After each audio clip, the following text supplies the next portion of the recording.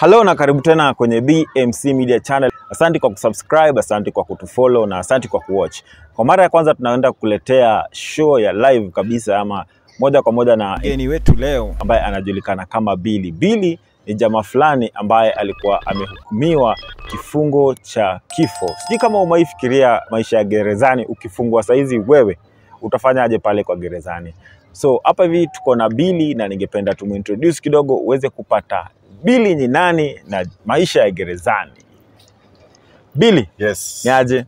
Poa sana. Kofiti? Niko freshi. Na give thanks to the Most High God. Noma sana. Yes. Mimi naitwa venye umesema, Billy. Wengi wananiita Billionaire. Mimi ni mzaliwa kutoka Western. Upande Western, kabila la Mnyore. So mimi huko ndio nyumbani, huko ndio nimezaliwa. Tuseme ukiambiwa kule popcorn ama njugu unapepeta njugu vibaya sana. Unapepeta njugu vibaya sana. Plus ugali. Ndio hiyo sasa. So mimi na kaa hii mtaa ya Embakasi East. Na hii ndio mtaa yangu. Hii ndio mtaa yenye nimekaa nikifanya uhalifu sana. So wanasema the change begins at home. So niliamua nianze nilete change Embakasi East home. Tukienda hivyo. Poa sana Billy. Yes. Kuna story ambayo imenivutilia sana ndio maana nikakutafuta, na ni story fulani hapo ya vile ulikuwa unaweza kutuelezea maisha yako pale jela na vile ilikuwa. Ningependa kidogo uweze kuambia watu mbona labda ulifungwa ama mbona ulishikwa, na itakuwa interesting sana. Karibu kweli. Nashukuru.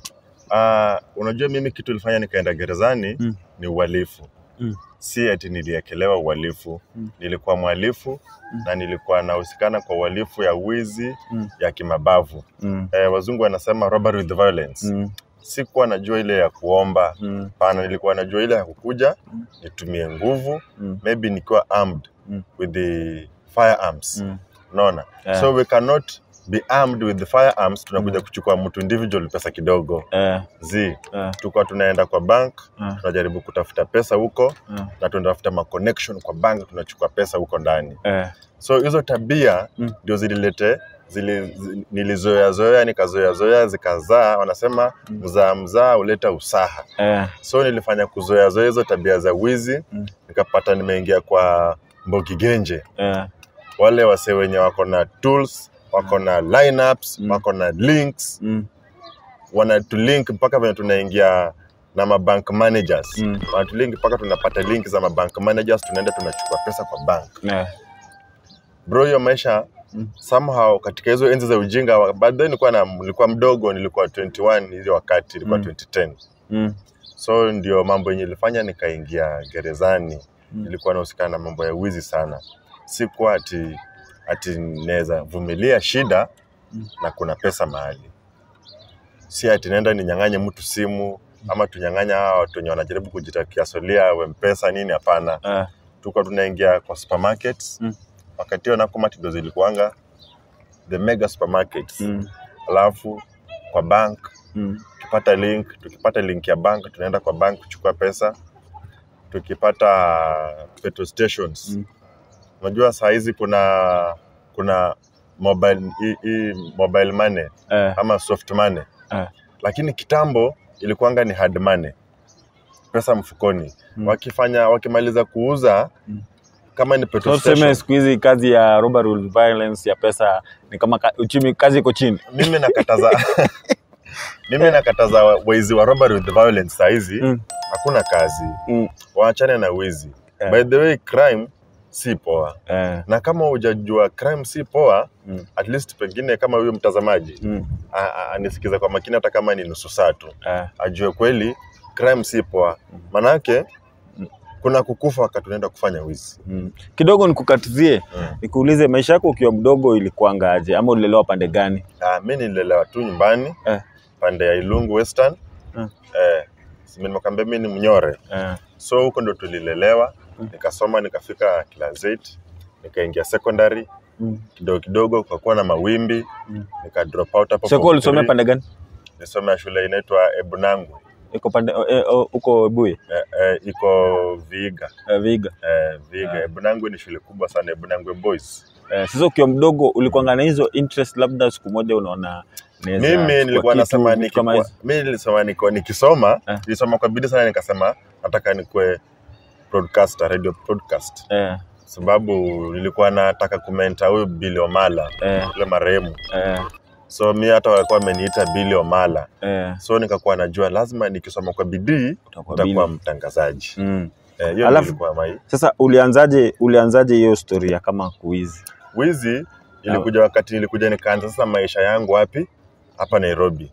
Nikiwa na 17 years nilikuwa nishatoka mambo ya nyumbani. Niko huko Nairobi na hustle kidogo. So linge Nairobi ukiwa na 17 years? Nika hustle mwaka moja. Nikapata connection ya kazi lakini sikuwa na ID. Nikarudi nyumbani after mwaka moja kuchukua ID. Nikarudi huko nikapata connection ya gari nikapata connection ya kazi ya magari. So nikaanza kuchukua hiyo kazi. Mimi nikiwa nafanya kazi, unajua kuna ile scandals kama madereva magari kuuza mafuta, unaweza uza mzigo, kama mchanga, unaweza uza mchanga uende mchanga ingine.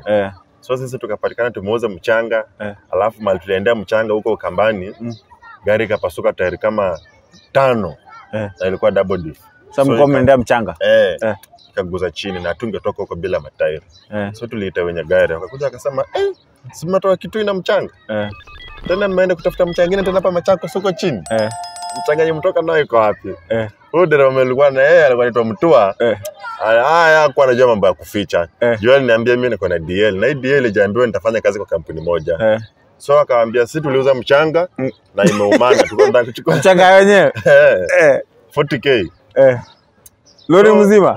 Na mlitoa pia mtu akuuzia mchanga usiku. Kwa barabara, ukitoka tu ukitoka Kitui, upita kwa Vonza huko hizo njia kwa Vonza hapo watu tu matajiri wakiona gari ya mchanga. Magie hiyo. So useme market iko ready. Market inakuanga tu ready. So hata mimi nilisema, kazi tukavutwa, hata ilikuwa tushikwe tupelekwe polisi. Kazi nikavutwa na wakati ulikuanga niko na malink za pesa tukiuza mchanga, direct unakanjana katikati. So unakuta mimi sasa ona nimepata 20k. Sinitei. Alafu warembo kiasi. So wakati tunaingia kwa kilabu kutei, tunapata na watu tofauti. Pale ndio niliweza kupatana na wajamaa, nikachukua marafiki zangu pale. Tukakuwa tulikuwa hapa pipeline kuna spinners, pines 1, pines 2, tulikuwa tunakula mambuguza mbuzi sana hapo. So siku moja wakati nilivutwa kazi nikienda hapo nikapata na wajamaa tulikuwa tunanuanga nao pombe. Kwa nakanaga crate hivi, tunakanaga crate. Si ati lete 6 ama 10. Wakaniambia bro nini bwana unapimiwa pombe 8, chupa 8 kwa meza, shida iko wapi? Kaambia maisha iligeuka, nilienda chini nikapata na shida. Ndio wakanipea link ya kwenda nao kazi. So wakaniuliza ni kazi gani, ndio wakaniambia hii kazi yenye tunaenda kuchapa sisi ni watu ya robbery with violence. Nilikwambia tu hivyo robbery with violence. Nikamwambia mimi sijaifanya hiyo shughuli, yenyewe ni blanda. Na juu niko na mama na mtoto, hiyo 2010 ilibidi sasa ni makinike ama walale njaa. Na amane enough ni mwenye ana satisfy the family. So nilikaa kama wiki 2 nikaona imenilemea, nikawatafuta wakaniambia wewe kuja twende squad. Kwenda squad man, sikia kwanza sasa. Wakanipea tu. Wakaniambia utachukua bag. Tukiingia tulienda petrol station. Utafuata na huyu mse kwa room. Wakikupea pesa huko ndani, wewe unakuja unaingia. Sasa pale mmevaa mask ama iko aje? Pale ni usiku. Mmevaa mask? Usiku hakuna mambo ya mask. Umeenda tu hivyo kijeshi. Usiku hakuna kuvaa mambo ya mask. Usiku sasa ni usiku na petrol station. Ule jamaa akiona bunduki hivi hawezi kumbuka sura. Hata akiulizwa akiojeo atasema tu walikuwa jamaa tu fulani walikuwa wamevaa miwani pengine kama ataona hivyo. Alafu walikuwa wanapenda kusikizanga sana lugha yenye mtu anaongea. Kutoka pale mnaongea Kisaperi. Asha. Tudhie amani. So anasema wale jamaa walikuwa wa Kikuyu. Na mtu ongea Kikamba, anasema wale jamaa walikuwa Wakamba. Hiyo tu ndio kitu nyingi mtu anasikia wakati wanampora. Wewe hujaibiwa? Nimeibiwa simu tu. Hii snatch. Sijaibiwa hiyo ya kununuliwa juu. Cooperate. Hiyo sio ati kucooperate. Hiyo lazima sijaibiwa, lazitaki kuibiwa. Ya kucooperate hiyo bado sijaibiwa. So sikia hiyo kwanza ukienda sasa kuiba nini ilikuwa inaenda kwa kichwa yako ama ulikuwa unafikiria nini? Mimi waliniambia walinipea. Ama ulikuwa unalipwa pesa ngapi? Walinipea, unajua pesa mnagawana kulingana na nyinyi mmepata. So sema mmeenda imekosa, mnarudi hivyo chupu. Hauwezi enda mahali unakosa, huwezi toa bunduki 2 3, mnaenda mahali kufanya robbery mahali hakuna pesa. So ni kitu mnakwanga watu wamefanya petrol station, watu wamefanya research. Petrol stations zilikuanga hizi Cobil, Total, hizo petrol station hizo Shell. Kuna venye utaenda ukose mita kadhaa kwa Shell. Saa hii ndio wanaweka kwa laini, wanaziwaya. Ama GFS inakuja inachukua. Sasa kitambo ilikuwa hizo pesa wako na ofisi yao na safe na safe hapo ndani. So mtu akiuza akifikisha pesa fulani anaingia kwa room pale, anaweka pesa pale ndani. So ilikuanga hivyo. So sisi tulikuwa tukiingia petrol station kama tuko mtu kama 5 wanasarendesha. Hapo sasa unajua ni kama saa 1. Wanasarendesha wa jamaa pale. Wanakokutu kila mtu chini. Na hiyo sauti inasikikanga mbali. Kila mtu analala mahali alikuwa. Na mmoja akienda mahali ya exit, mahali gari zinaenda, kuna gari inatoka hapo. So kama hakuna gari mingi hapo, mmoja anabaki kwa mlango kuingia. Mimi na huyu msee tunaingia kwa ofisi kule. Tunaweza chukua attendant mmoja hapo mwenye amelala. Sasa na wewe ni kurutu ndio unaingia job siku ya kwanza. Wewe unafuata mtu ama unashikanisha aje rada vile vitu zina flow? Mimi nilipangwa nikaambiwa wewe tukifika pale, unajua mnaambiwa kitu yenye mnaenda kufanya. Wewe tukifika petrol station unaenda kwa mlango wa kuenda. Wewe mlango wa kuingia. Si unajua kuna kwanga na yeye. Sasa pale uko na kitu umepewa chuma ama uko tu hivi? Mimi sijui kuoperate chuma by then sasa. Sasa wewe uko na mimi sasa niko na bag yenye nimepewa. Na huyu jamaa ako na ndenga. Sasa huyu jamaa ndio mlinzi wangu. Sasa huyu jamaa ndio tutaenda naye huko. So pale kidogo tu niulize. Pale ni kama huyo mwenye anakulinda from polisi ama anakulinda from any attack. Mimi siko armed. So any attack yeye ananilinda na any attack. In case kutakuwa na nini maskaro anaweza kuja, anaweza washoot tukiingia kwa gari tuende. Tuko tunaenda kuiba na gari yetu. So by then sasa unakuta mimi niliambiwa kitu tenye nitafanya. Unajua ukifanya kazi ya robbery with violence una mark your mandate. Kama kuna mwenye aliambiwa atabaki pale akiserve wateja wakienda. Unaona? Sisi tukioperate ndani. So si wakati tulifika pale kwa petrol station, trip ya kwanza hiyo, mimi nilifika nikasikia tu jamaa wametangaziwa pale. Nimekokiwa kila mtu chini. Manze historia yako ni kama movie. Wajamaa wali give in. Kila mtu chini.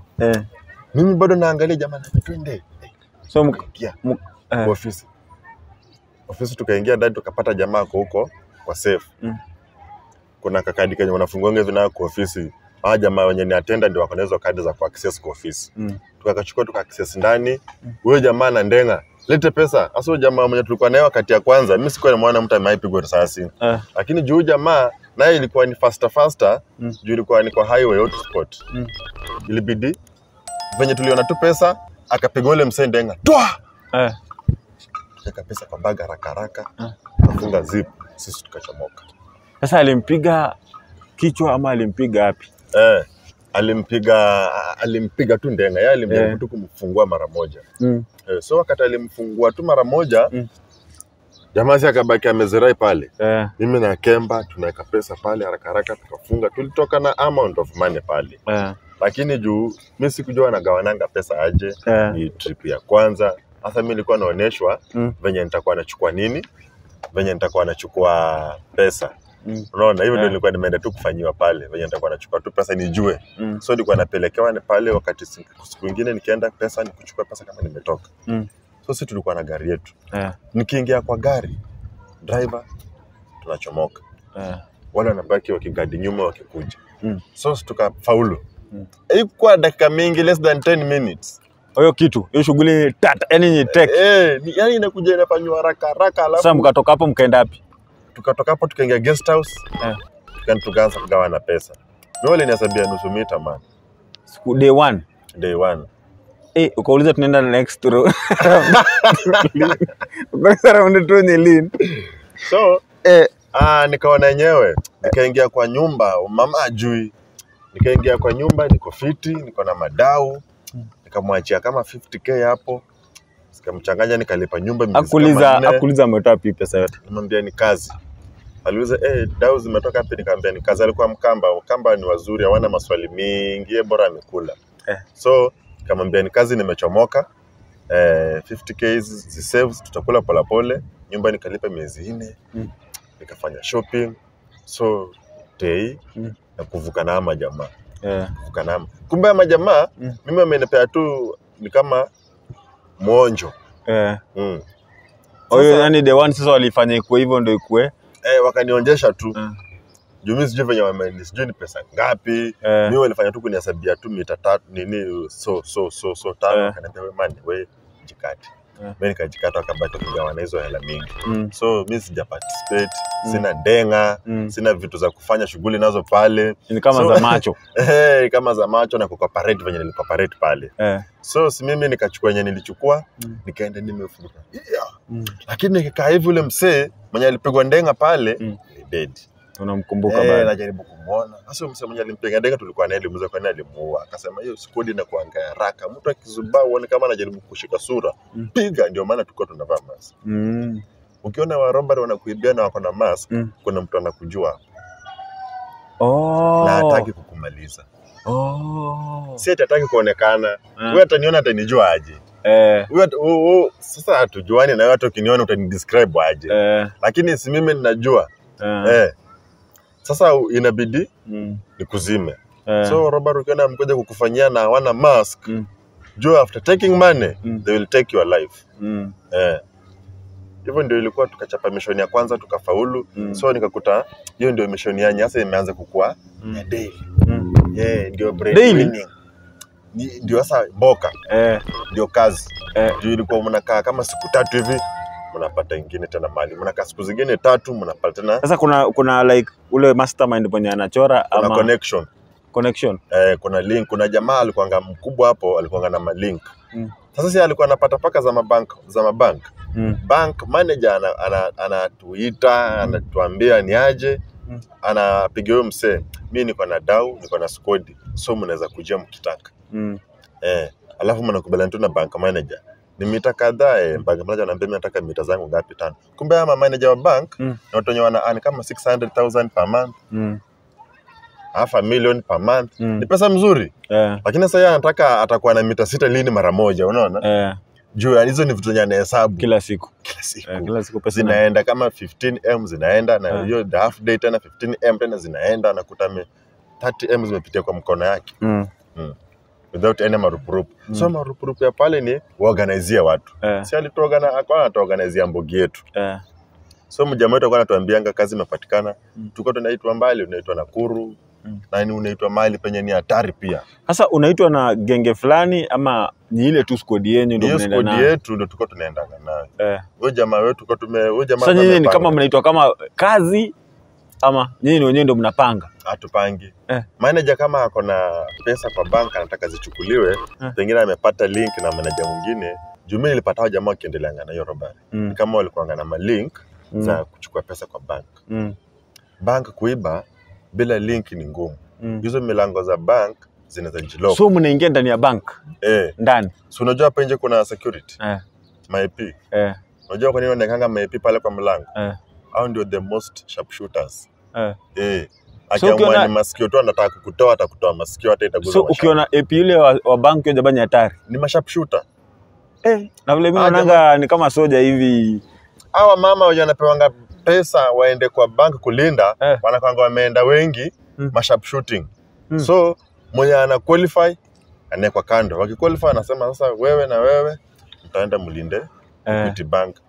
So ukiona jamaa polisi mwenye analinda bank kwa jamani hatari sana. Ni sharpshooter.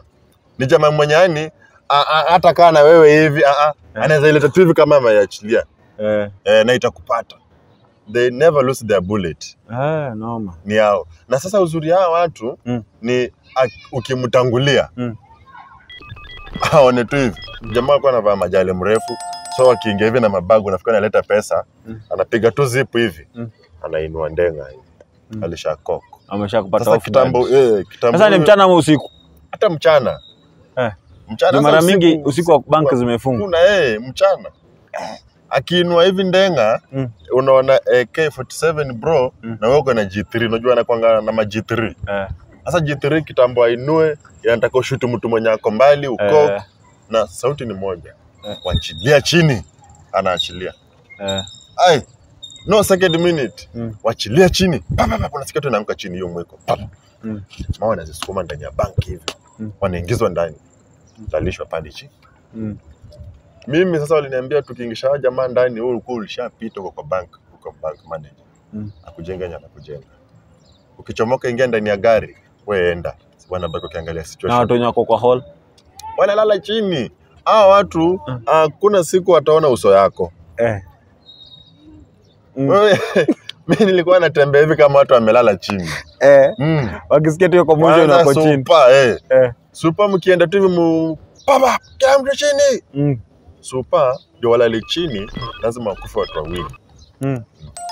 Huyo mwenye amedelay. Kwanza ukiwa unasikia robot anafanywa mahali, alafu wamekwambia chini, usijaribu kuangalia hivi nyuma, anajaribu nani amesema chini, utakutana na bullet na kam. So wewe ukisikia tu chini, wewe endanga chini ujiulizie hapo chini. Ni nini inaendelea? Kwa mjinga. So wajamaa wa bank wakisikia tu ni chini wakiona masanzo wenyewe wako chini, mabunduki zimesukumwa ndani hivi. Unajua wanakuwa wamebeba mabag za dau, wamekuja kufanya nini? Kuleta dau, deposit. Wanalalanga chini.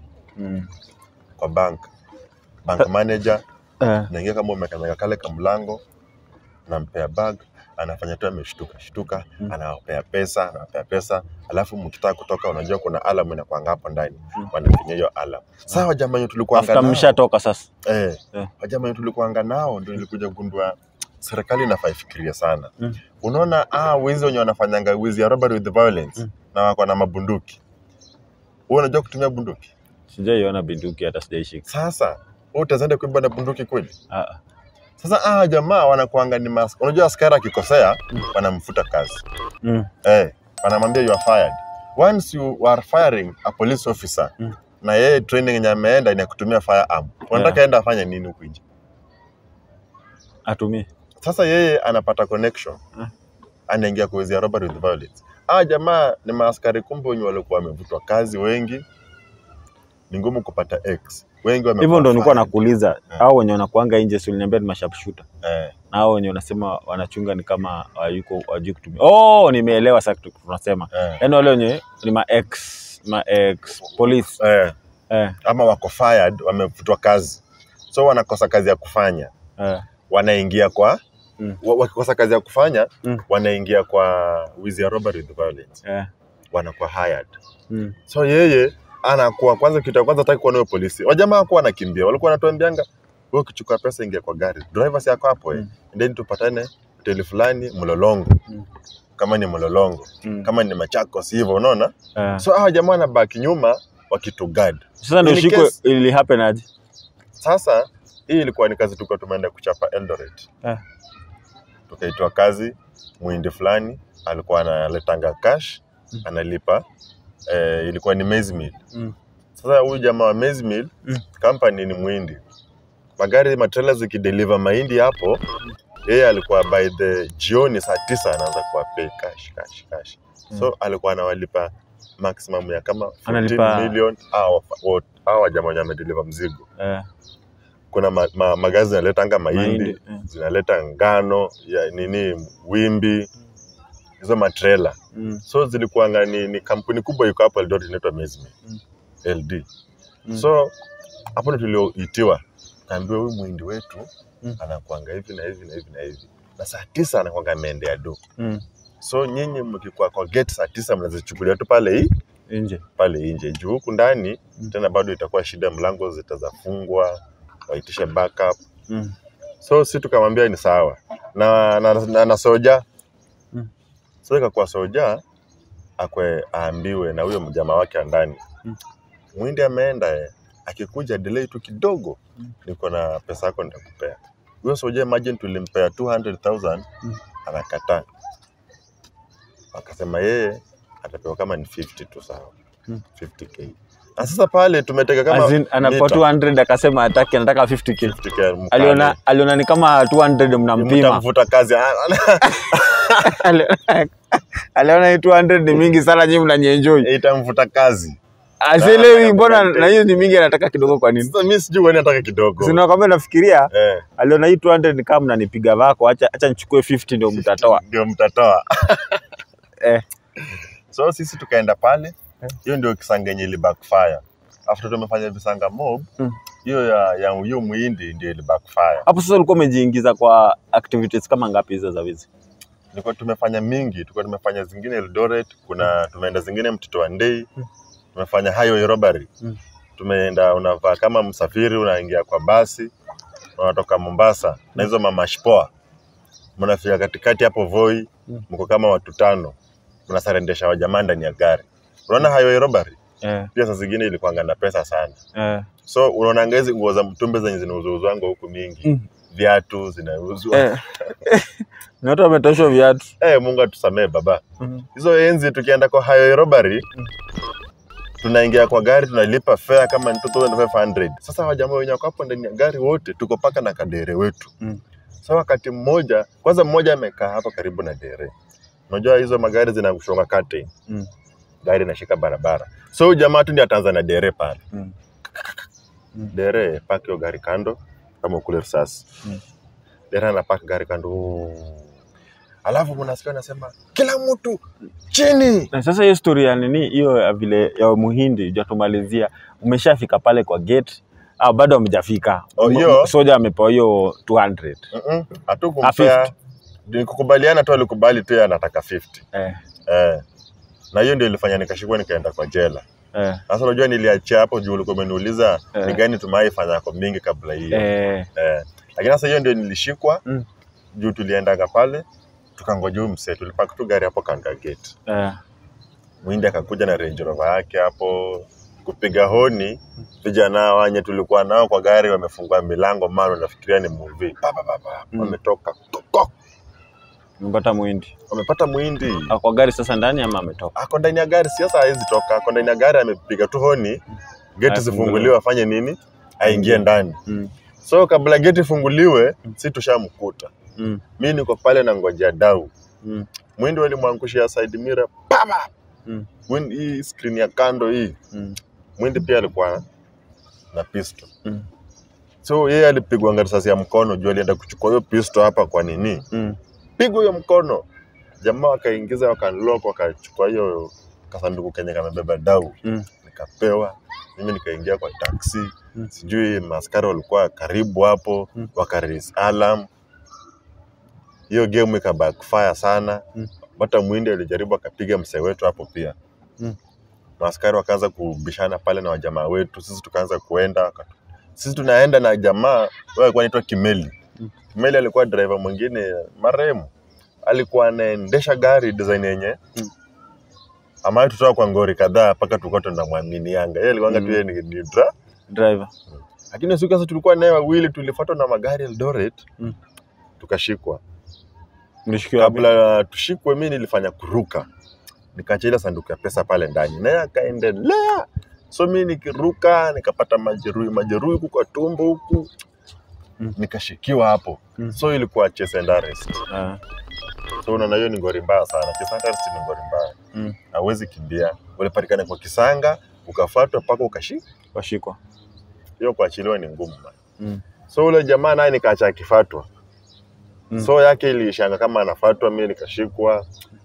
Nikapigwa hapo. Sasa the driver sasa. Driver alibaki ameenda. Wale wenye walibaki nyuma kuna wenye walipenya wakaenda na kuna mmoja alipigwa sasa akabaki amekufa pale. Zote ni maripoti tulipatanga. Baada ya jumia after kushikwa nikapelekwa Central Police Station hapo LD. Nikabukiwa hapo nikakaa tu kama nimetense juu nilikuwa sijaishikwa. Sijaifanya crime. Sijai watch YouTube channel yenye inaonesha watu wanasema crime si poa. 2010 hizo vitu zetu bwana, digital ni nzuri. Hizo vitu hazikukua. Baadaye mnafanya kazi poa. Asante. So ule mwenye ana watch atajua hiki kitu si poa. Pengine anafanya bila kujua. So akiwatch atajua ataingiza njeve. Ndio maana sisi kufanya hii mafunzo. Kweli. Juu hata jaji mwenye alinifunga aliniambia ikuwe funzo kwangu na wengine kama wenye tabia kama yako. Sasa ndio hapo sasa umeshashikwa. ukapelekwa, so ulipelekwa after kushikwa ukaenda Central, kutoka Central. Kaka Central siku mbili wakifanya uchunguzi. Si nikaletewa dere. Dere sasa ule wako? Nikaletewa dere wangu. Amepigwa, ako na majeruhi kiasi. Wakaniletea, niko na dere analetwa. Kimeli. Sasa unajua hapo hakuna kujuana. Haifai mjuane. So akajifanya anijui. Akaenda ripoti, wenzangu wamekufa. Wamepigwa marisasi. Wengine wameenda. Ile pesa wakaniambia ile pesa ile lock, kumbe wakati kala. Kumbe ile lock yenye natoa pesa kwa bank yenye imebeba pesa mingi, ikishtuka hivi ina lock. Inajilock. Unaona? So hata hiyo pesa hakuenda nayo, zilirudi. So muhindi hakutaka kesi mingi. Lakini sasa hiyo risasi yenye walimpiga kwa mkono, yeye pia ameua msee pale, wanaogopanga kesi za Kenya. So sisi tulipata kupitia mambo haikuwa poa. Tukaandika statement ya kesi ya robbery with the violence. Sisi na wengine ambao yuko mbele yako court. Tukaenda kwa judge akatusomea, akatuambia robbery with the violence judgment yake ni moja mkipatana na hukumu mashtaka. Kupatikana na shtaka utahukumiwa kifungo yake. So unajua robbery with violence kifungo yake ni gani? Ni death. Human right wanasemanga kuna kifungo ya kifo. Ni kweli hawaui, lakini unaenda kupitia kwa maisha yenye ni mtu mwenye amekufa. Juu watu wako nje, wewe uko ndani ya room. Hivyo tu mali. Sasa ulipofika huko sasa mlikuwa tulikuwa wawili, mimi na wewe msee. Tukasomewa kesi. Sasa yeye juu alikuwa ameiba muda mrefu akisave, tulipewa 1.5 cash bail. Bail. Yeye wataka kumshikia haraka akaenda nje na akaendelea na robbery. Wewe? Mimi watu wenye nilikuwa nao hakuna, hiyo ni kitu nilifanya paka nikakuwa saved. Unaona venye unahangaika hivyo, unahangaika kwa sababu ya jamii yako, watoto wako, ndugu zako, na mke wako, pengine na parents wako, unaona? Ukijua in case upatikane kwa shida saa hii, those are the first people you will call, unaona? But wakati watu kuja kukusaidia ndio utajua unafaa ushughulikia nani. Mimi nilikuwa nahangaika kwa sababu ya familia, lakini niligundua kumbe I'm taking care of family. Mrembo mwenye nilikuwa na yeye na mtoto, kumjulia hali baada ya kukaa huko ndani sana. Nimefanya kesi 2011, 2012, 2013. 2014 ndio namaliza kesi, yani kwa remand. Nikanyongwa. So hiyo time yote ulikuwa unafanya kesi bado hujapitishwa kwamba niko na mashtaka. Uko na mashtaka? So ulikuwa miaka ngapi kabla upatane na kesi? 2011, 2012, 2013. 2014 mwezi wa 7 ndio naambiwa ndio nahukumiwa kifo. Sasa hiyo time yote ulikuwa prison? So umeserve 4 years na ni 4 years zenye za remand. Inaitwa remand. Nikifanya kesi. Bro, nimefanya kesi paka wajamaa huko ndani wanakusaidia, lakini wanakuambia bro, hii yako nawe ni case and arrest. Ni ngori. Ulifuata tu paka ukashikwa. Fanya hii kesi ukiangalia high court. Shangaa msana niambia nini? Hata mimi nashangaa unaniambia nini? Ukiangalia high court unamaanisha ati nifanye kesi nikijua low court nitafungwa. Lakini niangalie high court juu itanifanya nini? High court sasa nini? Inaweza pata ground nikiappeal, inaweza niwachilia. Unaona? Sasa nikasema hapana, ni sawa. Mimi kitu yenye nitafanya, acha nifanye venye ameniambia. Acha nifanye hii kesi nikiangalia high court, lakini mimi nataka hii kesi niwachilie. Na nikaanza kujua nyewe Mungu mwenye alifungulia Paulo na Sila. Mungu mwenye alifungulia wafungwa pale gerezani, pia mimi naweza nifungulia. Si kujua Paulo na Sila walikuwa wahubiri. Hawakuwa wahalifu. So mimi nikasema hapana, hapa itabidi pia nikifanya kesi ninaomba. Hiyo muda yote watu wakuja kuniona hawayuko.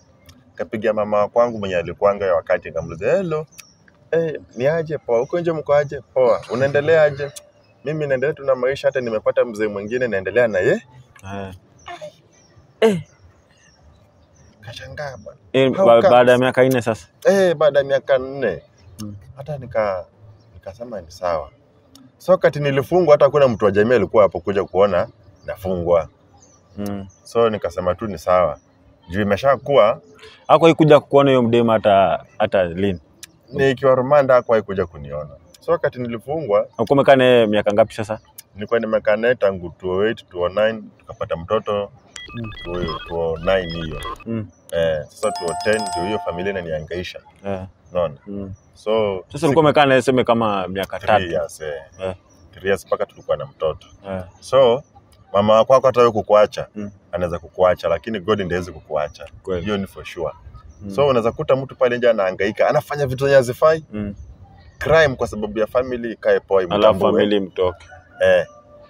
Sasa huyo jamaa kidogo tu out of his story ni kutoa. Sasa tuseme huyo jamaa alikuwa ana safari ana hustle afanye familia yake ikuwe fit. Alafu ashikwe. Alafu aende ndani ya jela. Sasa ni kama kwa akili yake ni kama ameshikwa juu ya mashida mbili. Si jamaa kwa na pain sana. Si ni pain sana. Alafu familia yako inaenda. Alafu tuongeze sasa case nyingine tena familia yake imeenda. Hawa jamaa by then niulize, kuna kuanga na watu kama wanakuja counseling huko kwa cell ama kuna kuanga tu wewe na Mungu wako? Cell huwezi kuja kufanywa counseling. Kesi iko pale inakungoja na ni wewe mwenyewe ndio unafaa uifanye. So hakuna time ya counseling atuko stressed. Wewe hata wafungwa wengine huko ndani wanakuambia bro unaona hii kesi so unaona ndio wafungwa wengine walishindwa wakanyongwa. So wewe uko na chance ya kukapa remand. Ujue venye utauliza mlalamishi maswali, ujitoe kwa hii ngori. Jaji afanye nini? Sasa pale kama wewe mlalamishi ni nani? Sasa mlalamishi ama ni nani? Kuna wasee wenye walikuwa pale, wenye walikuwa na mwindi, wakati tulikuwa tunajaribu kupasu zile pesa kuna wenye walikuja kusaidia mwindi pia wakaumia. So walikuja pale wasema hata huyu tulimuona. So hao ni eyewitness. Eyewitness ni mlalamishi. Analalamika alikuona. So wanakuja kusema pale venye ulifanya, wana demonstrate hiyo kitu. Paka judge anakuangalia hivi anaona yenyewe wewe ulikuwa umeamua. Nimekupata. So wanakuuliza sasa muulize maswali. Sasa maisha yako ukiwa huko ndani ilikuanga aje? Ukiweza kutuelezea tu kidogo, najaribu kuimagine huyo jamaa mwenye labda ako depressed, ako stressed na ana mtu anampea guiding and counseling vitu kama hizo anafikiria. Pale ndani mimi kwanza kabla nipate venye naweza survive pale ndani nilikuwa depressed. Kitu ya kwanza mimi sikufanya defilement, sijafanya murder na mimi ni wa robbery. Na venye nimeiba watu wangu ndio nimewachia nini? Pesa. So wanafaa ni kwetu na katu kama 3 hours nimeshaitwa. Bilisi Masomala kuja uonane. Unaona? Juwezi wenye walikuwa ni banga mwizi wa pesa anaona nanga kila mara. Wenye alikuwa anachezo pesa walikuwa wanamuona kila mara. Unaona? So wewe umeiba pesa au uonani kila mara. Hata uoni wacha kuona kila mara au uonekani hakuna mnakuja kukuona. Hiyo kitu iliniletea stress. Alafu sasa nikaanza paka nikakuwa kilina. Sasa nafangia varanda, juu chakula pia ukipata ule mpishi wako ndani na mfinyata kapanchi atakupea chakula wiki moja, unaona? Sasa unatoa pia panchi. Si tuseme umekuja wewe ni mtu wangu nimekuambia ni aje? So kuna masimu kadhaa uko ndani zenye unaziomba pesa utumiwe za wafungwa tu. Ukitumiwa tao huyu jamaa anakupea 7 cash. So hiyo 3 ni ya transaction. Kama commission. Mwenye simu sasa. Mwenye simu ukitumiwa punch anakupea ni ngapi? 300. So 3. So ndio pe huyu jamaa wa jikoni punch na ni wiki moja hiyo. Unafaa kuwa umetumiwa kama 8. Unatoa pia pesa. Sasa si pengine umeitisha mtu kwinje. Nani hatawili kukupeanga pesa akikulisha kwa jela? Si unajaribu kushangaa sasa. So unakuta watu wengine wanasaidiwa. Lakini sasa mimi ilikuja unajua kidogo nilidhani ni wale watu wanapiganga ile confirm. Sasa hapo unajua sikuwa nimefungwa. Sijajua hizo story. So pale uko remand. Niko remand tu nateseka. Wakati nilikuja sasa nikapatikana na kifungo nikapatikana na nini ya hukumu. So hiyo hukumu ulipata after 4 years ama? After 4 years, tuseme ni 3.5.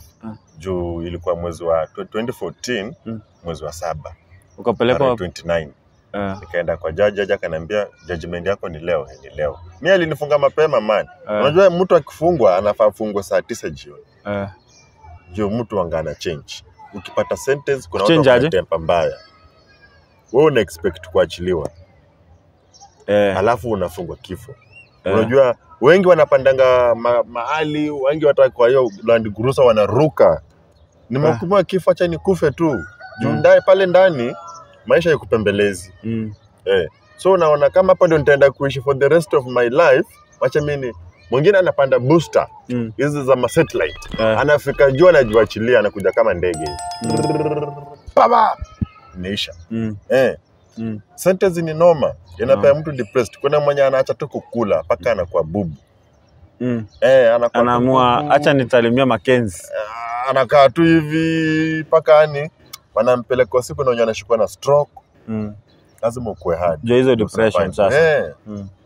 Sasa mimi kusikia mama kwangu tena ameshachomoka. Sasa si mimi tena ni mwingine. So wakati nilifungwa nikaenda Naivasha. Nikapata Naivasha ni maximum lakini simu ziko kwa wingi. Nikaamua sasa naweza pigia kwa mama. Niko Naivasha. Ulishikiwa huko pande za Eldoret. Mkaletwa Naivasha. Kisha fungwa wewe ni condemn naletwa maximum. Maximum yote. Maximum yote wewe mfungo fai kuchagua jela. Arocho si anasemanga hiyo. Mfungwa uchagui jela. Sasa wewe huwezi chagua jela. Wewe nianze kutembea sasa. Ukajipata Naivasha. Nikajipata Naivasha. Naivasha ni jela bigi. Naivasha ni jela kubwa inabeba like more than 5,000 ya wafungwa. Sasa wakifunguliwa hivi muoni ni wapi? Ni kama zile world beasts zinaendanga TZ na zinakuja Kenya. Huwezi sema ati tofauti. Ndio kusema watu wengi hivyo wako huko ndani. Wanaume wa watu. Mimi nilikaa hivi nikaangalia nikaona hao wanaume wote walikuwa na wanawake. Wewe unajua wanasema saa hizi wanawake ni wengi kuliko wanaume. Ni venye wanaume wengi wako ndani ya jela bro. Wanaume wengi wako ndani ya jela. Nilikuwa naangalia hivi nasema wallahi. Hao ni sisi wanaume tumewezwa. Ndio sasa mimi nilikuwa mmoja ya wao, mwenye kwanza mimi nilikuwa na wanawake wawili. Sasa wanawake hawana wanaume. Wawili mimi najua ule mmoja ulituambia ile story hapo ile uliingia ndo akatoka. Kulikuwa na mwingine bado. Huwezi fanya wizi ya robbery with violence na maintain kwa mwanamke mmoja.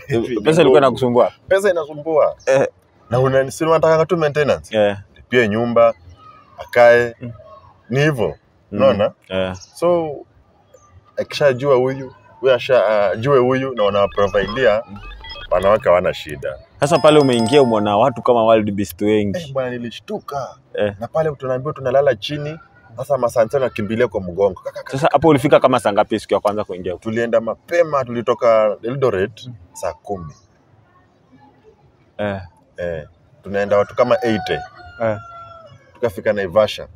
Naivasha tulifika saa 10. Jioni. Unajua ile gari ndio inaweza enda wrong side. Ile gari imebeba wafungwa. Hiyo gari ifai kusimama kwa barabara. Kwanza imebeba wafungwa wa death sentence. Tulikuwa tunatingeza hiyo gari hivi hata tuanguke tusifike, lakini hiyo gari imewekwa spring. Mali tufikisha salama. Sasa umeingia huko ndani. Sasa hiyo ni siku ya kwanza. Search. Unaekewa pale karatasi. Nataka utupe hiyo story kidogo ya vile huko ndani kuingia siku ya kwanza vile unafika. Unasomewa sheria kuna venye unaingia huko siku ya kwanza. Ulifika kama saa ngapi hivi? Saa 10. Jioni. Tukapigiwa masachi hapa na masanse. Unapewa gazeti. Lakini hapo kidogo ni kama ulikuwa umeshazoea kidogo juu ulikuwa umekaa remand kama 4 years. Nilikuwa nimekaa remand, lakini unaona maisha ya remand si ya mfungwa.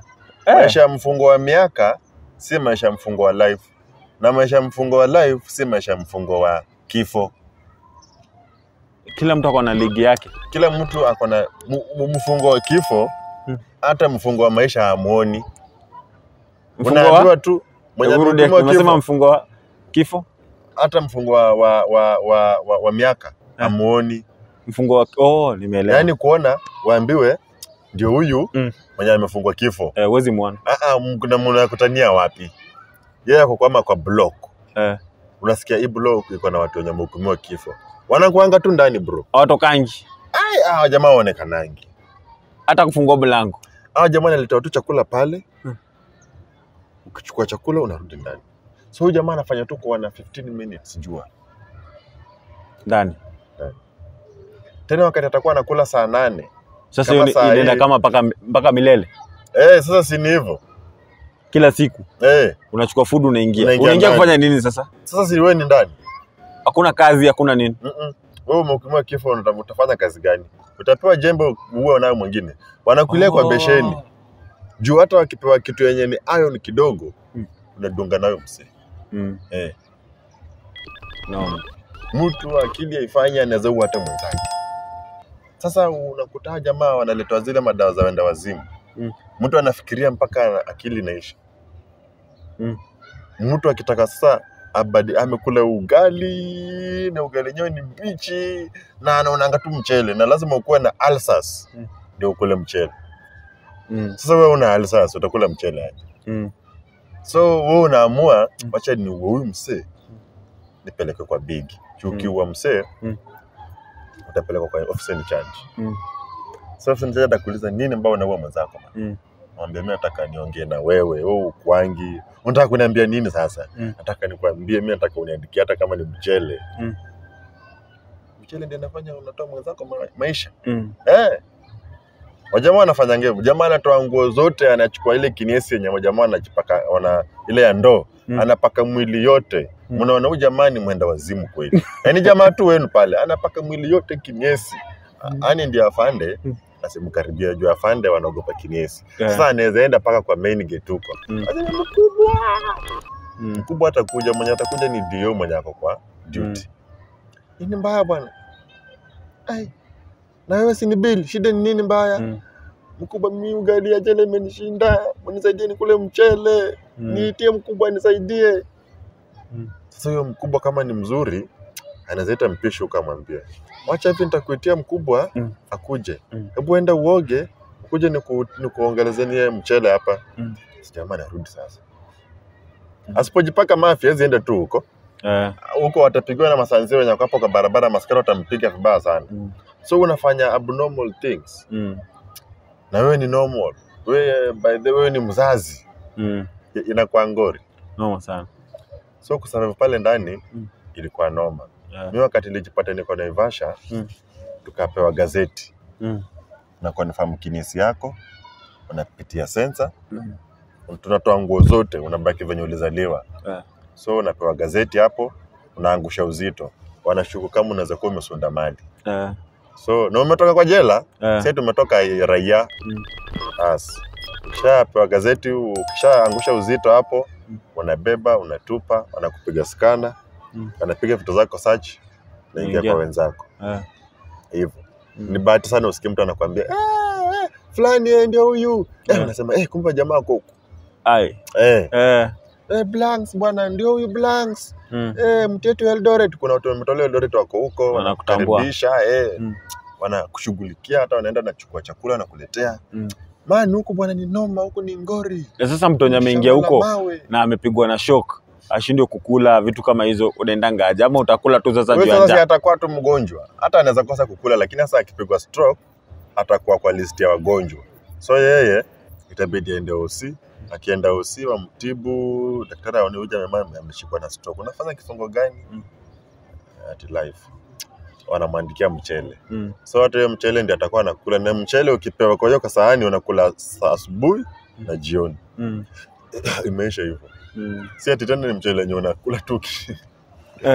Unakuta tu ni shida. Sasa maisha huko ndani ilikuwa kiasi. Kama wewe sasa umeshafungwa, umeshakutana na watu huko, story zao, story yako ilikuwa aje? Man huko ndani nilikuta watu wengi huko wana serve sentence zenye hawajafanya crime. Wengi wamefanya, wengi hawajafanya. Mna serve the same schedule ya maisha. Juu huko ndani chakula ni ration. So hiyo chakula ndio inakujanga inafanya hata mtu anaikosa na anataka kukula, anaingia kwa mambo za homosexuality. Unaona?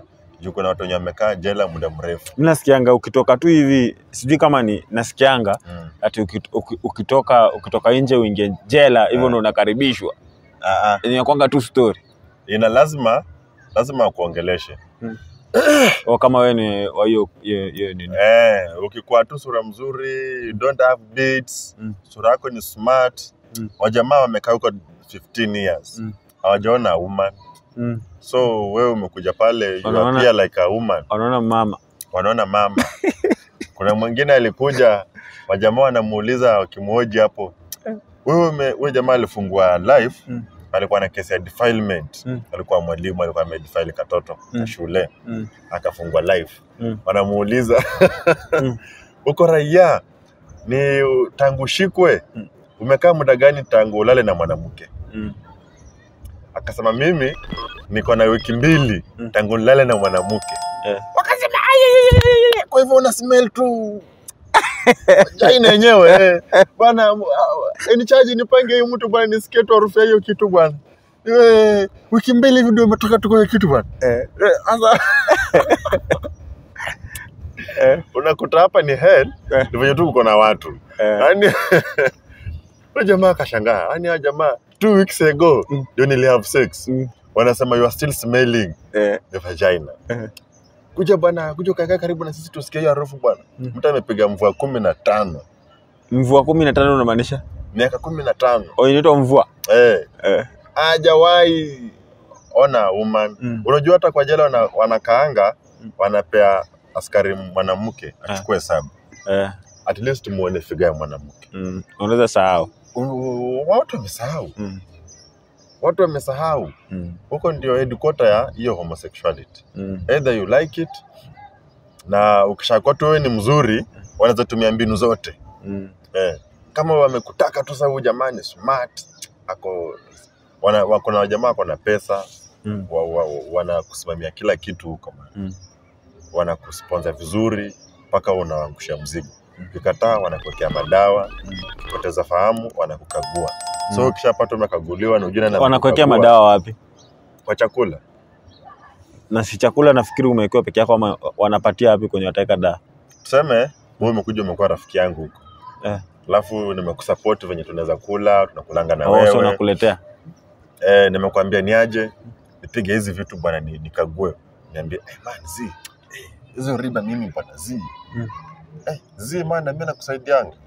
So mimi nitaona hapana, siwezi mlazimisha. Nitachukua tu Cosmos. Kuna dawa zinaitwa Cosmos Lagatin ama 10 zinalewesha. So chakula kikuja, tunakaa tu na wewe na tunakulanga na wewe. Mimi nakula yangu, alafu ile yako nakuwekea Cosmos. So utakula Cosmos. Utalala bro. Mpaka leo. Mpaka kesho yake tu unalala. So unakuta walisoma bahasha. So ukiamuka ukipata uko poa, unasikia uko poa sana, unasikia walisoma bahasha. So uweze endelea kuringa na bahasha ishafunguliwa, unaona. So unabaki tu sasa wewe ni wa jamaa. Ukipigwa transfer ukienda jela nyingine. Tena ni hivyo. So unakuta surviving pale ni ngumu. As in mimi sasa nikapata hii hali ya Naivasha prison ilikuwa ngumu sana. Mpaka nikakuwa saved. Lakini sasa siwezi kuwa saved, na unajua kuwa na simu kwa jela na wewe ni mtu wa kanisa ni makosa. Na nikauliza kwa watu wachache. Si unaona huko nje mtu anahubiri na simu. Sasa hata kwa Mungu tuangalie makosa yetu tunakosea Mungu, si watu. So wamesema simu ni dhambi. So mimi walinipata na simu siku moja nikipigia watu yangu huko raia. Nijue venye wanaendelea. Ndio hata mama akaniambia ako na ball, anataka expect kufungua mtoto wa pili mwenye si wangu. Tena simu zinapeananga depression. Vile kwa nyumba John akaniambia bro, tumekupata kwa kiwanja, ulikuwa unapiga simu. So wewe utatoka kwa nyumba ya kanisa utaenda kwa nyumba ya mataifa. Wakaita ni charge. Hata sijajieleza, shambia huyu tuhamishie tupelekee kwa mataifa. Mimi nikahamishwa mani kwa nyumba ya church. Nikapelekwa kwa nyumba ya mataifa. Nyumba ya mataifa hizo shughuli zingine. Nyumba ya mataifa ni gani sasa? Nyumba ya mataifa sasa bangi kuvuta ni halali, simu kukua nayo ni halali. Inaitwa nyumba ya mataifa?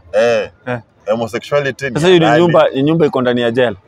Ni manyumba tu ziko kwa. Yaani nyumba ni wa mataifa, yani design yenyewe. Tuseme kwa block kuna nyumba, tuseme kwa floor ya kwanza ziko nyumba 32. Wanachukua nyumba 3 za kanisa. Wanachukua moja inakuwa Catholic, moja inakuwa mosque, moja ni Protestant. Unaona? So hizi nyumba 3 wapigangi search sana. Na hizo nyumba ndio zinasaidianga watu kuweka marufuku kwa jela, unaona? Mosque watu wakipiga pengine general. Lakini wasikuja tu waingie kwa mosque. Ndio ni wafungwa wanakaa hapo ndani, lakini hawezi ingia kwa hiyo mosque waanze kupiga search ndani. Unless waambiwe kwa hiyo mosque. Ndio mauniforma nao wako. Kuna vitu zinawekwa huko. Utaraidiwa. Na wakipata masimu ziko hapo ndani, hiyo mosque, jina ya mosque inafutwa, inakuwa cell. So ile kawaida ndio wanasemanga mataifa, yani watu wenye hawana mwelekeo fulani kama Mkristo, Mkatoliki ama Muislamu. Hii ingine ni sheria ni usiguze bagi ya mwenzako. Tosha. Usiingilie kifungo ya mwenzako. So ukipata mimi niko na mtu wangu hapo tunakulana mabuti, mnatupea muda. Unaona? Tunamaliza muda yetu vizuri. Nyinyi mkuje tena mfanya mambo ye? Ndio wakataza kukulana na mabuti. So unakuta bro, wewe uko pale, wewe una hizo story, wale wako na hizo story. So inabidi wape time yao. So hizo ukiwatch tu. Uko nje. Wameka security kwa mlango hapo, wako wawili ndani. Kimaliza shughuli, security atatoka. Sasa wajamaa watoke, aende waoge nini, unaona? Ni watu wenye wako na pesa zao pia kiasi. Ndio zinatuma kufanya shughuli kama hizo, unaona? Lakini strongest to survive mwanaume. Na niulize, sema mtu mwenye ameshikwa, kuna mmoja maskini mwenye ameshikwa akaenda jela, na kuna watu tajiri kabisa. Wanaingianga the same place ama kila mtu akona jela yao? Kuna matajiri, kuna maskini. Hapana, kuna tuseme kama kuna wakati walishika mtu kama Waiganjo. Ama venye walishika Ezekiel juzi. Wamuhukumu kifo. Ezekiel anaenda kaa na wengine huko. Juu anaweza uawa na wafungwa wengine huko. Kuna mtu kama kuna jamaa alishikwanga Naivasha na Nakuru, alikuwa anaitwa Waiganjo. Alishikwa impersonating, alijifanya ni mkubwa wa maskari. Huyo jamaa tulikuanga naye Naivasha. Lakini yeye alikuwa anakaa si huku chini kabisa ati anapanga laini kama wengine akiendea chakula. Jamaa kwa na dau hata anazaita ofisa in charge, anamwambia jamaa alikuwa anatoa chakula yake nje. Amempea wafungwa. So wale wanakuangana kama nini? Makilina. Wanakuangana kama jela special. Wanakuwa pia special treatment. So ule jamaa kwa na pesa anaweza lipa hata askari. Ule jamaa sasa alikuwa anaenda hospitali, ukiwa na pesa unaweza enda hospitali like mara moja check up. So ukienda hospitali mara moja check up, wanakuletea mama wako. Wewe enda check up, dakika ni na ukwe checked up pia. Wewe umekuja, mama wako ndiye anavaa ile nini? Ile ya doctor. Wewe ndio mgonjwa tuingie ndani. Unaingia ndani, mlango unarudishwa pap. Sana ngojanga kwa mlango hapa nje, unaona? Check up. Uko sawa. Unatoka hapo na shopping, mnarudi kwa jela. So hao ndio wenye wako na mfuko. Mtu kama Ezekiel angefika kwa jela, angetaka mama wa kwake. Angekuwa tu anafanya naye shughuli, unaona? So kuna kuangana tofauti. Kama uko na pesa ya kutosha, utaekwa special. Pesa yenye hata serikali inaijua. Si ati hizi pesa kidogo ati mita 4, mita 5. Bana. Hii mita 4, mita 5 ushikana na wale wengine. Yaani umaanisha pesa ni pesa yani. Ukisikia ni mfuko unaekwa kando, wewe uko na pesa ya kutosha. Waiganjo unajua alikuwa na pesa. Mtu kama huyu jamaa wa Shakahola akienda huko ndani pia akona Mackenzie, akona mfuko hizi yako na wale wengine.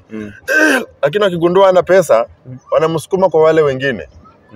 Huko wanakupiga, wajamaa wanakuambia umefanya watoto wamekufa wengi sana. Wanaweza kukumaliza. Kweli. So kuna venye unaekwa kando ndio survive.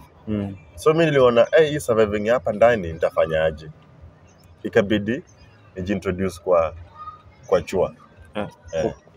Hiyo sasa nini? Confirm.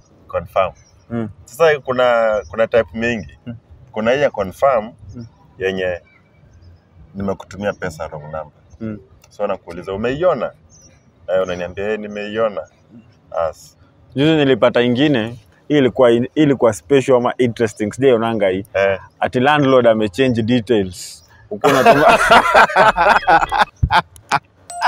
kama hapo grade. Mara mingi ujiwangi namba ya landlord zote. Sasa umetuma landlord kila kitu, umetuma details. Landlord amechange details. Tuma kwa hii namba. So unaona wafungwa. Kwa nini wako creative? Wako idol. Hakuna kitu kingine anaweza fikiria. Juu ukuta ni ile. Paka huko. Hakuna kitu utafikiria yenye nitakutoa. Ni wewe fikiria kitu yenye kwa hewa ikusaidie. Wanakuta mtu ana create statement fulani yenye akitumia watu huku nje. Na kwa hiyo story ya ku create, hakuna watu wana creating sema kama amechizi vitu kama hizo.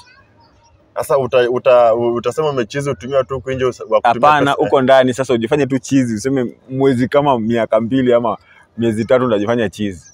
Hiyo iweze kukusaidia juu itakulipa. Si kulipwa, sema unataka special treatment uko ndani. Sasa ukichizi kule ndani wanakuchukuanga. Alafu wanakupeleka kwa masante. Masante wa rungu. Alafu wanaambia masante test kama kwa sawa. Huyu jamaa anafaa pigwe 30 minutes. Juni wazimu. Unaona? Ai. Tuseme pale ndo wamefanya hizo vitu ndio unasema. Walipigwa marungu. Ndio mnasema basi hapa. Wewe jamaa alisema ati wanataka unapona. Wanataka waandikiwe Cosmos. Unajua Cosmos ukimeza ulala. Unalewa hivi kama uko strong unakaa tu. Ujui nini inaendelea. Lagatin. So hizo ndio uandikiwe lazima ukoe ni cheese fresh. Sisi ndio tunashangaa. Jamaa so wewe ukijiwekea unakula rungu. Unapeleka kwa marungu. Unapigwa paka unasema mimi niko fresh. Mimi niko fresh. Ana ukipigwa sana pigwe paka uende OC bado tuko chizi wanakupeleka kwa nini ya kupima machizi. Walikuwa wanasema ukienda huko wanakupea bucket wanakuambia ende ulete wanakupea gunia tuchotee maji hapo ulete. So wewe utawaambia wakikwambia tuchotee maji kwa gunia ulete na wewe ni chizi wewe utasema aje? Kama ni chizi. Kama ni chizi unaweza leta, lakini kama si chizi unaweza sema hii ni gunia, leteni buckets. Kwa hivyo kama wewe ni chizi utaenda kuja na maji. Kama ni chizi kweli unaweza labda sijui just chizi. So wakikwambia wewe enda tuletee maji pale na wewe unataka ukue chizi na wewe si chizi. Unachukua ile gunia unaenda unafungua tap pale unangoja ijae. So unakaa tu pale ijae. Unakaa kabisa. Juu ijaja sinapitisha maji. Unatumia akili. Sasa wewe unakaa tu pale unafanya hivyo na kutajengia maji. Unakaa pale paka kuja sema kuja tena. Tena kupe tena test nyingine unaona? Lakini ukiwaambia wakikupea bucket yenye imetoboka waambie bucket imetoboka hizo leta maji.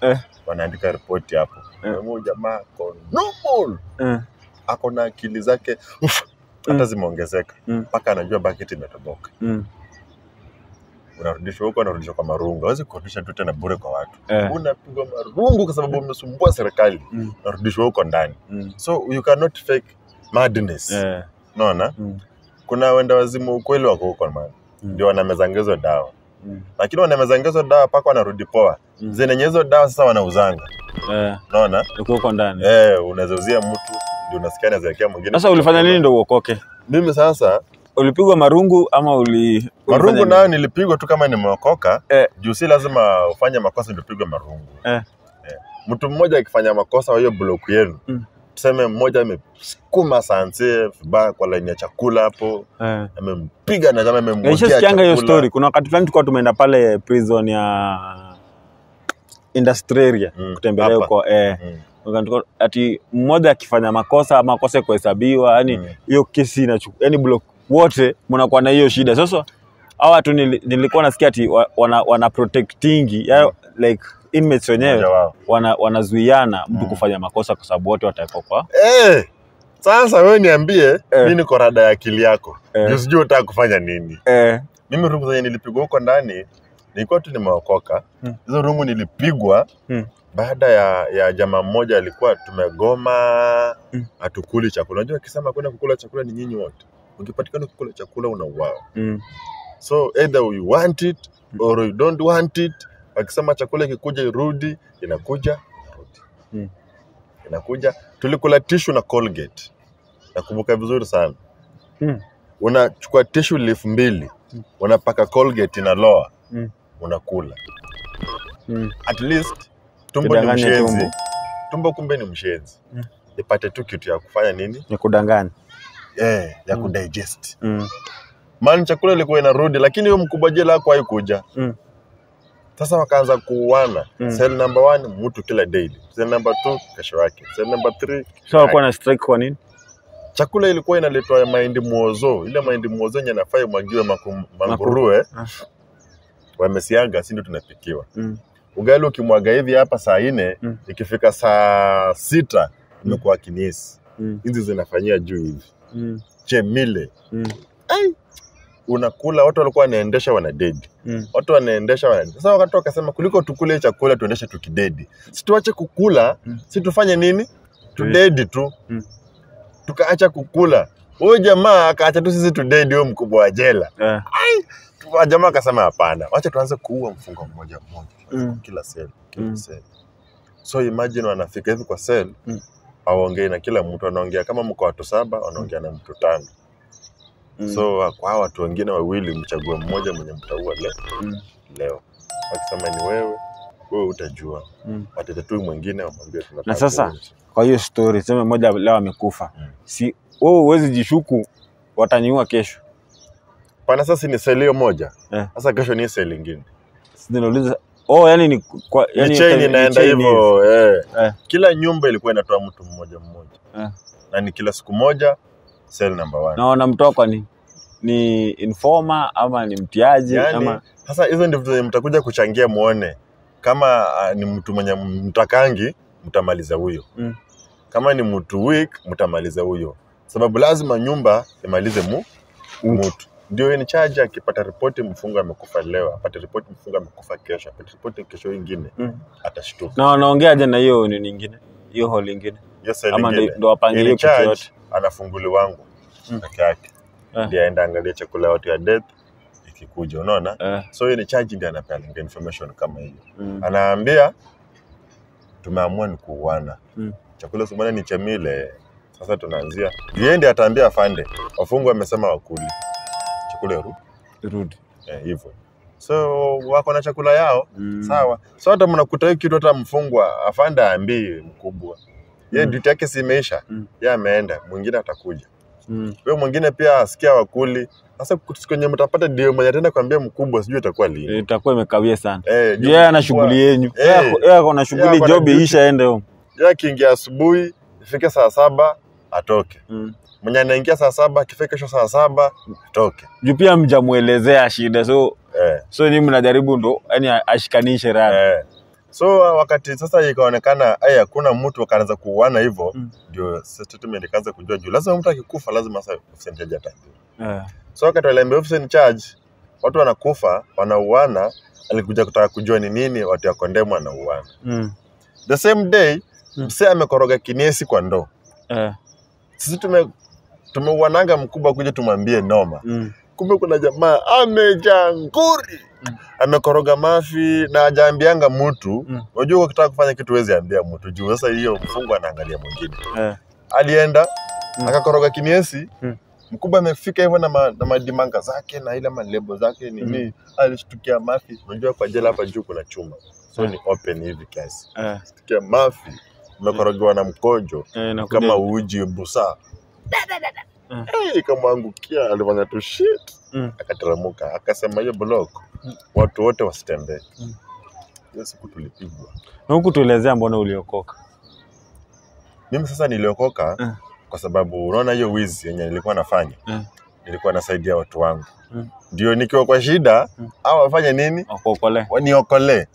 Imagine bibi yangu mwenyewe hakukuja kuniokolea. Akajipea shughuli. Mabro na maparo the same. Mabeshte the same. Hasa mimi nikabaki pale. Unataka kusema your brothers and family wakuja kuona? Hawakuwa wanakuja kuniokolea. Nilikuwa tutafute tuchwani, ngiri tuchwani. Nipewe file. Hiyo ni ayo anipewe file ni kule. Na hiyo wakati kwa bado niko remand. File aje? Police file.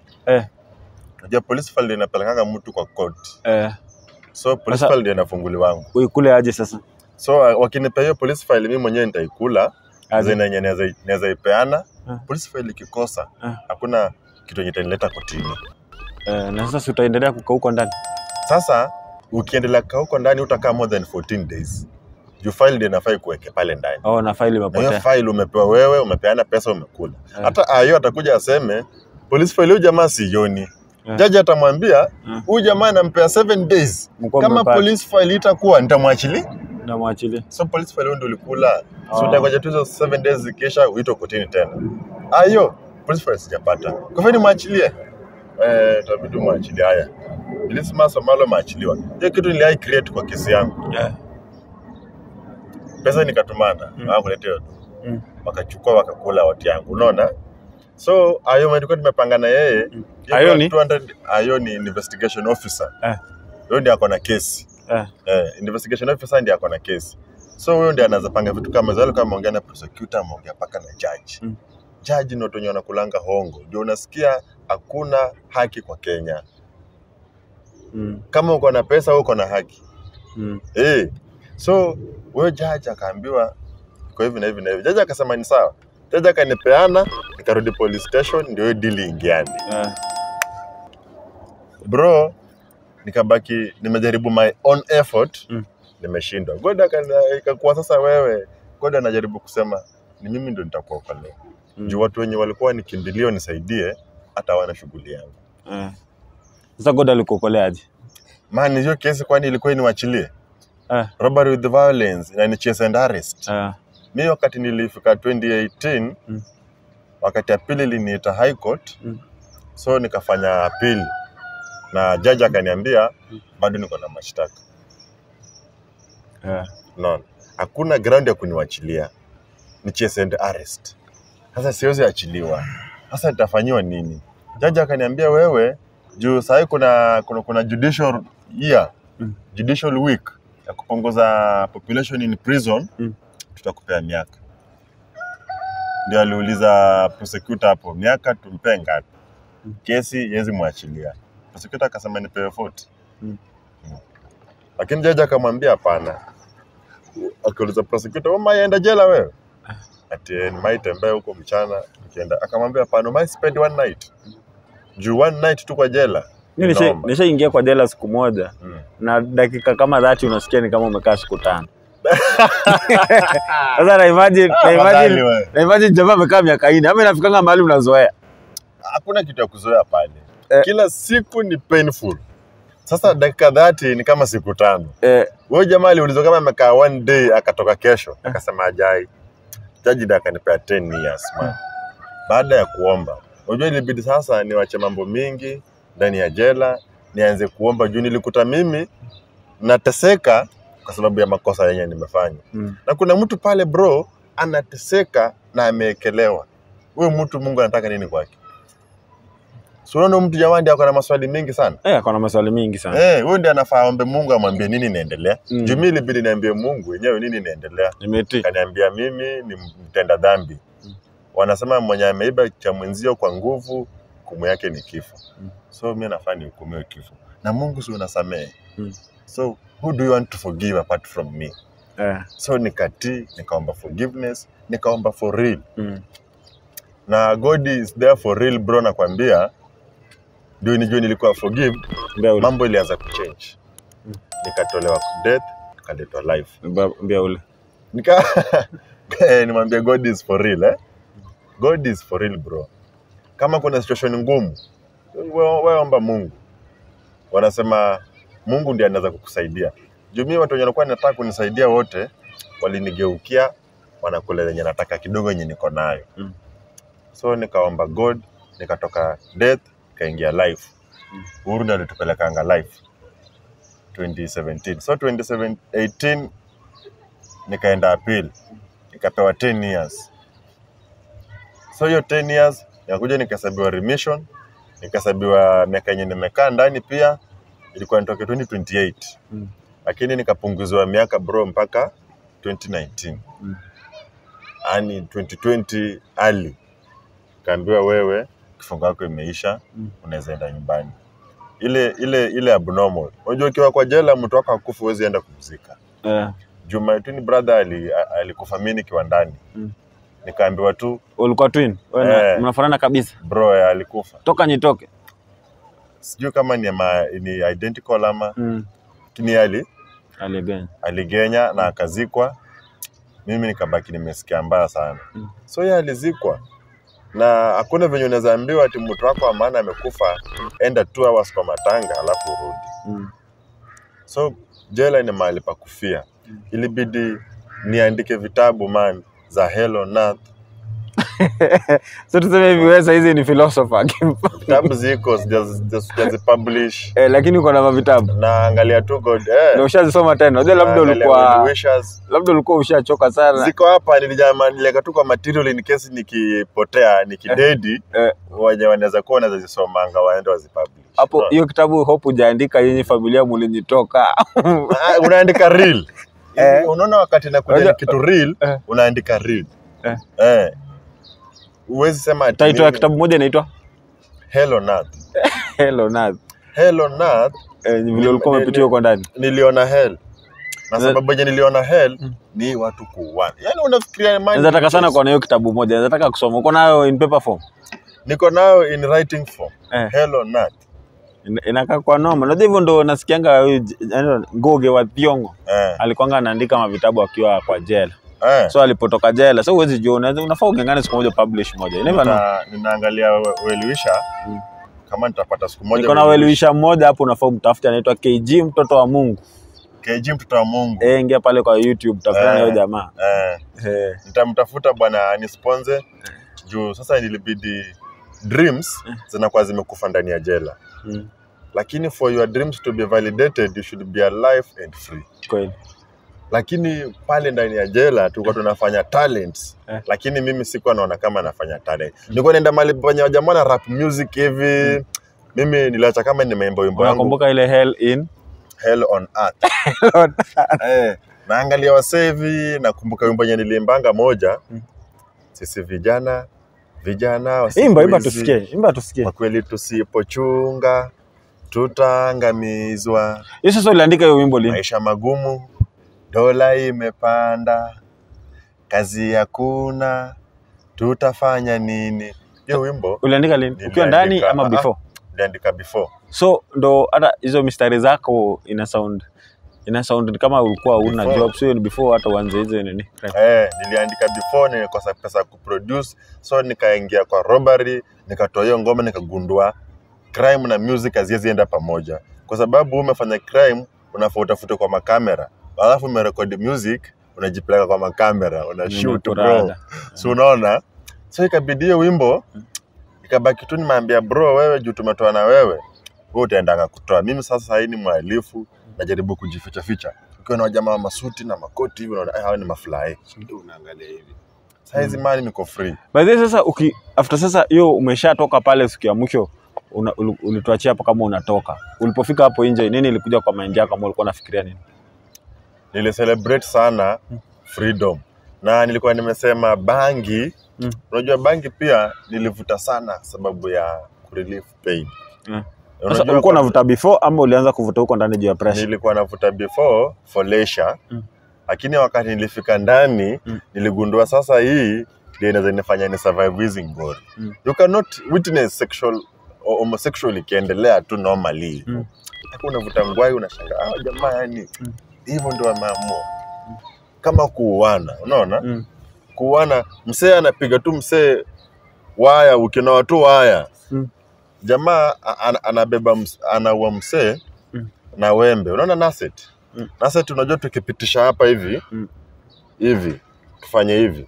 Hii mkono inatoka. Alafu apitisha hapa nyuma hivi afanye hivi. Hii mkono inatoka. Unaona hii mwili? Ukipitisha tu naset tu kati tu hizi mishipa. Uinue hivi. Hii mguu inatoka. Msee alikaa chini akafanya hizo shughuli ndani ya jela akipanga msee kwa ndoo. Panga msee kwa ndoo. Akamaliza na shingo akaikalisha juu. Alafu msee abongi na nyinyi mko pale, wewe utaingilia shughuli hiyo msee. Unaona anaweza kufanya kwa next. Anaweza kukuuma tu hivi akunyonya damu. Jamaa akashika ile ndoo. Amefanyia shughuli usiku. Hajalala. Akabeba hiyo ndoo sasa. Ameweka matumbo yule msee pale ndani. Ndio intestines za mtu mimi niliona mara ya kwanza huko. Intestines za mtu sijaiziona before. Niliziona hivi. So unakuta vitu zinafanyika pale ukiambiwa ni hell on earth bro. Jamaa anabeba sasa ile ndoo asubuhi wakati hesabu imepita. Anaenda nayo kwa barrier gate. Kuna kichwa ya msee mwenye jamaa anajua. Fika pale anasema ndio mfungwa wenu. Sante na shangani nini mbaya? Firimbi. Anaitana backup anakuja. Huyu msa ameweka mwingine kwa ndoo. Nini mbaya? Amemweka kwa ndoo. Na si cheese. Si jamaa si cheese man. Jamaa si cheese. Sasa watu kama wanakuanga na jela yao special ama? Jamaa sasa kama huyo mwenye anaanza cheese hivyo wanamweka kwa machizi. Ukiwa kwa machizi kama wewe si cheese, machizi watakupiga. Watakupiga man vibaya sana. So unaweka kwa machizi, wakupiga unawapiga. Mkiuana watapeana ripoti mmeuana. Shinda unachukuliwa unaweka kwa seli yako huko. So wanakaa kwa seli yao mmoja. Sasa mtu normal anaanza history yote ukiwa huko ndani ili kufunza nini ama ulipotoka hapo nje? History nilirekebisha. History yenyewe ilinirekebisha. My situation kwa prison nilibadilika. Unaona nikifungwa kwa death sentence. Nikakaa mwaka moja Naivasha, nilikuwa nisha change. Kuchange aje sasa? Nilikuwa nishabadilika, nishakuwa mtu mzuri. Lakini sisi miaka zingine naweza kudhibitika tu, yani mtu mwenye ndadhibitika aje. 2015 mimi nilikuwa nishakuwa mtu mzuri, lakini ni kuumia 2016, 2017. Mtu mzuri unamaanisha aje? Nishajua hakuna force kama saa hizi wewe ukipata kusema kwa mfano, wewe uko na mama, umpate ako na mzee mwingine. Anampiga sese kwa nyumba. Utafanya nini wewe? Ni noma sana. So uta create crime? Unaweza create. So unakuta mimi I'll take it normal. Nitasema kwanza hata usishtuke, usikuwe na wasiwasi. Acha niwamalizie. Ukishamalizia kuna venye mmependana. Mtoke mfanye nini? Muendelee. Muende sasa mtoke kama ni kwangu, unaona? Lakini utakuta mwingine ameua mwingine hapo, amepiga mwingine hapo, unaona? So pale ndani nilijifunza control temper. Kwa sababu crime inakujanga na temper. Murder case inakujanga na temper. Unaweza silapu mtu na kumbe ilikuwa amefika kwa nukta yake ya kukufa. Kuna jamaa tulikuwa naye ndani ana serve death sentence ya murder. Na hiyo murder sasa amefanya alisukuma msee rafiki yake wametoka kunywa tei. Jamaa sijui alikuwa anamfanyia nini, akamwambia kwenda huko. Jamaa akaenda kaanguka, akaenda kichwa chini, akaenda. Na akamuuliza asubuhi yake, ulikuwa na nani jana? Nilikuwa na KG. KG ulikuwa naye? Anapatikana amekufa, twende anipisha statement. Na hivyo ndio jamaa anajibu kesi ya murder, ana serve sentence in prison. So unakuta anything that inaweza fanya temper yako ikupeleke mbio, speed, wachana nayo. Kuvalue things sana, wachana nayo. Kama sisi wanaume tunakuwa tumevalue ladies, our wives. Unavalue sana. Unakuta amekucheza. Temper, juu tunakulanga nyama, tunakula mafuta, temper ina change. Yaani mimi na sacrifice nikitafuta pesa, alafu unafanya hivi, unakuta ule bibi mwanza kumpiga madaga. Manu utaenda piri. Na kuna watu wenye wamefanya hizo visanga, wanangojea power of mercy. Power of mercy unajua ni mtu mwenye hana koti ya kumwachilia. Anangoja rais asamehe hawa watu. Power of mercy ya mwisho kwa Kenya, Uhuru ndiye aliachilianga watu. Nakumbuka kama si 2012 ndio aliachilianga watu 20 wa live. Waliendanga paka State House. Hao ndio wamekaa more than 15 years. So utaenda kanda ina jela 15 years ukijazanga power of mercy bro. Sababu ya uamuzi ya vitu zenye hata hazisaidii. Sasa unaweza ambia nini hapo huyu mtu mwenyewe? Mtazamaji, wakati unafanya uamuzi yako hapa nje, take care na your temper. Value yourself and your God. Alafu crime, anything that you do and you know it's a crime, wachana nayo, manake crime si poa. Crime ni license ama ni passport ya kukupeleka mahali kama jela. Ndio najua utasema jela ni watu wanakaa, but you will face the music. Sababu kutoka ndani ya jela ni bahati. Ni bahati sana. That's why niko hapa leo, nasimama hapa na kutolea ushuhuda ya kwamba hii ni bahati. Mimi nimezika marafiki zangu sana wengi ndani ya jela, na mimi nikabahatika, niko nje, niko na afya. Na mtukuza Mungu kwa sababu ya hiyo tu. Ndio nakwambia, wacha nikuwe tu mimi ndio teaching. Wacha mimi nikuwe tu ndio funzo ya wewe kutokufanya crime na kutokujipata mahali kama pale kwa jela. utaishi kujua maharagwe ndio mboga, chai yako itakuwa uji, na utaishi kulala chini kama nyoka na utakuwa na haki. So acha tukae tu hapa mahali tunateseka tukiwa na haki yetu. Wabarikiwe. Alafu pia uko na YouTube channel. So uambie hapo hivyo. So nilifungua YouTube channel najiita Uamuzi Bora. Uamuzi Bora kwa kizungu ni Best Decision Organization. By the way, ni organization ya youths. Tuna change youths kulingana na uamuzi wenye wanafanya pale. Wenye wanafanya music. Hiyo YouTube inajiita Best Decision ORG. Like pale, kama wanafanya talent na music, nakaribisha sana tuungane. Tuende tukiwa pamoja, tutaenda far. So ingia YouTube, like pale, Best Decision ORG, utapata na YouTube yetu pale, na mafunzo pia ziko pale. Umesema inaitwa aje YouTube? Best Decision. Best Decision. ORG. ORG. Yes. Basi kama vile umesikia tukimalizia hii show na Billy hapa, Billy Billionaire. Tunasema Billy Billionaire. Na Billy ni msanii. Ingia hapo kwa YouTube msupport. Umesikia amesema crime si poa na ukasikia story yake. Basi kupata stories kama hizi zaidi, endelea kukumbuka kusubscribe, kumbuka kulike, kumbuka kufanya comment, na kabla nimalize hii show ningependa kubig up msee mmoja hapo, pia ni YouTuber ambaye anaitwa KG mtoto wa Mungu. Ingia hapo kwa YouTube pia cheki, alafu itaweza sana. Hii ni Hondo East Africa ama BMC Media Channel, na karibu tena sana. Asante sana. Asante. Wazi Billy. Kwa bro. Hiyo story kwa noma sana. Yes.